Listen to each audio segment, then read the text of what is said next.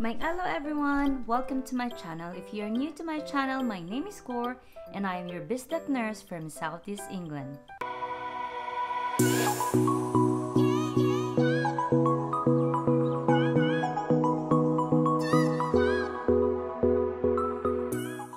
Before we will proceed for the vlog of the day, please don't forget to like and subscribe to my channel, CORRdapya TV. So the topic that I will be sharing with you guys is quite a sensitive one.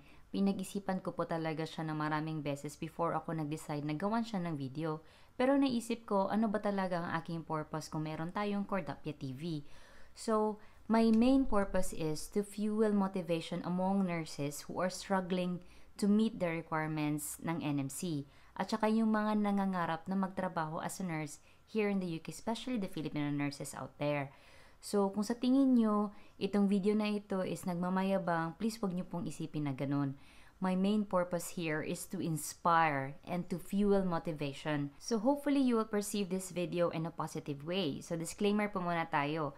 Number 1, uulitin ko, the primary purpose of this video is to inspire nurses who are planning to work here in the UK at yung mga nurses na nandito na sa UK. And number 2, I am not a financial expert. And number 3, other nurses or couple nurses may have more investments and savings than us. So what I'm going to share is our personal achievement na nag-hope na talaga maka-inspire sa inyo. So if you take this video as bragging, mag-skip na lang po muna kayo. Huwag nyo na itong panoorin, huwag nyo nang tapusin. Panoorin nyo na lang yung ibang videos ko, okay? And huwag nyo kalimutan na mag-subscribe. So, story time po muna tayo. So, if you have watched my previous vlogs, especially about becoming a UKRN under a Tier 2 dependent visa, you would know na pumasok po ako sa UK, hindi pa po ako nun nurse. So, I officially became a nurse December 2019. So, ngayon, both nurses na po kami mag-asawa. So, dumating ako dito year 2017 and we started saving late na po ng year 2017. And then, my initial job was a hotel receptionist. Tapos, eventually, naging senior carer ako ng isang care home.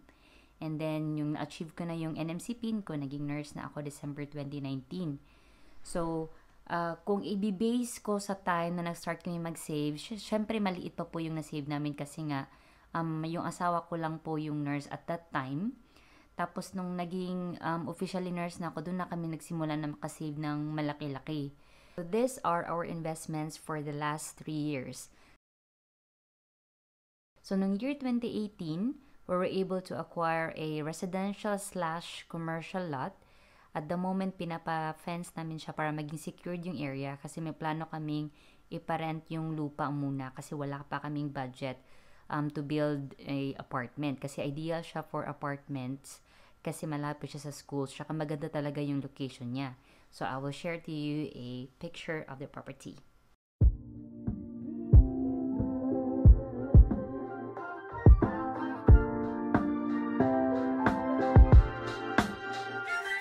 So, noong year 2019, nakakuha kami ng isang commercial lot na may existing na siya na tenants. So, at the moment, kahit wala pa kami sariling building doon, meron na kaming passive income.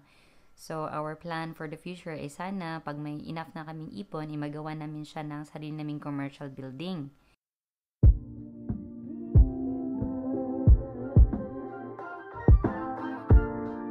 And the year 2020, we were able to invest in a residential lot in a residential resort in a popular island in Davao City.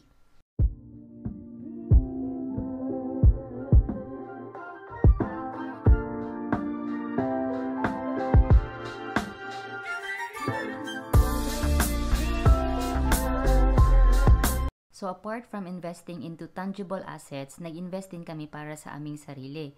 So, we have a life insurance plus investment in the Philippines at meron din kaming life insurance plus critical illness here in the UK. At saka yung isa din namin na sinisave for now is we invested into lifetime individual savings account or yung ISA towards saving for our future house here in the UK. So, how did we manage to acquire these properties for the last 3 years? So, I have to be honest with you, hindi lang siya plain talagang savings. Nag-loan din po kami because we believe there's always a good debt.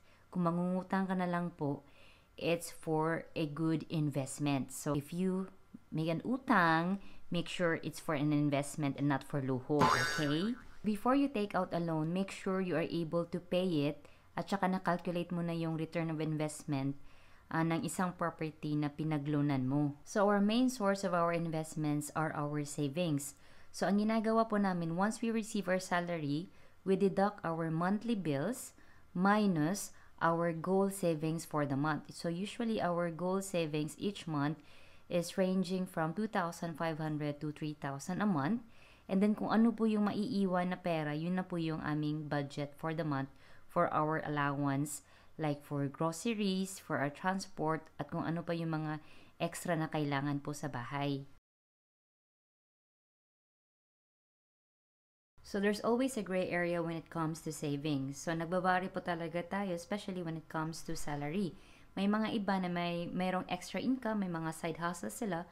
So there's a big chance na mas malaki yung masisave nila. And nagdedepende yun siya if you are a single person, kung couple kayo, or family kayo nagsisave. So, mas advantage siya. And then, it depends also on your monthly bills or expenses, at especially kung may pinapadalahan ka ng pera sa Pilipinas or you are supporting other family members. So, do not compare your savings with us or with other people. Ang importante po ay makakasave ka kahit pa konti-konti lang monthly. Yun ang mas importante. Save something for your future. Because hindi pa tayo forever nurses sa UK. 'Di ba? Kung ano lang yung kaya i-permit ng Lord na kaya mo magtrabaho dito sa UK, yun lang din yung kaya niyang ibigay. So you always have to have a plan B. So as an OFW, iba-iba po tayo ng goal sa buhay kung saan patungo yung ating pinaghirapan.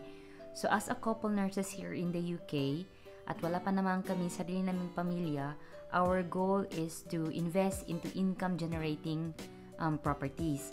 So wala pa kaming sariling bahay sa Pilipinas, to be honest, wala pa kaming ganyan. Wala kaming sarili naming sasakyan kasi hindi pa yun ang aming priority. So iba-iba tayo ng priority sa buhay.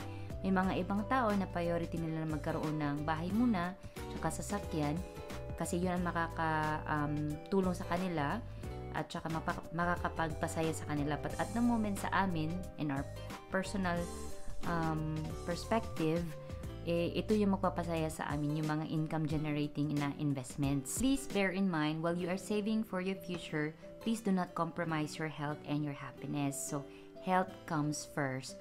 Huwag masyado yung patayan talaga yung pagbabank shifts para lang meron kang mapakita na investments in the future, di ba? Always think of yourself and have a work-life balance. Na-mention ko yan sa aking previous vlogs. So, hopefully, you find this video helpful. At sa mga nurses dyan na nasa Pinas pa or sa ibang bansa na nahihirapan pong pumasa sa mga requirements, especially sa English exam, my heart is with you. Alam niyo ba na 5 beses ako nag-English exam if you have watched my previous videos? Kaya huwag kayong mag-give up. Never give up. Push lang ng push. Diba?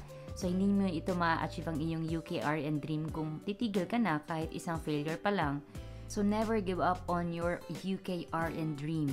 Okay? So, sana marami akong na-inspire sa aking ginawang video for today. And kung na-offend kayo or in any way na feeling nyo nagbabrag ako sa video na ito, please don't take it that way. Take it positively. Huwag masyadong nega sa life. Hindi tayo aasenso sa negative na outlook sa buhay. Alright? Thank you very much for watching my video for today. And kung hindi pa kayo nakasubscribe, please do subscribe to my channel and share and spread my channel if possible. I'll see you again in my future vlogs. If you have any questions or suggestions, please don't be shy. Comment down below in the comment section. And if you are new to my channel, please don't forget to like and subscribe to my channel. And if you find this content helpful, you can also share this video. I'll see you soon and thank you so much for watching. Bye bye!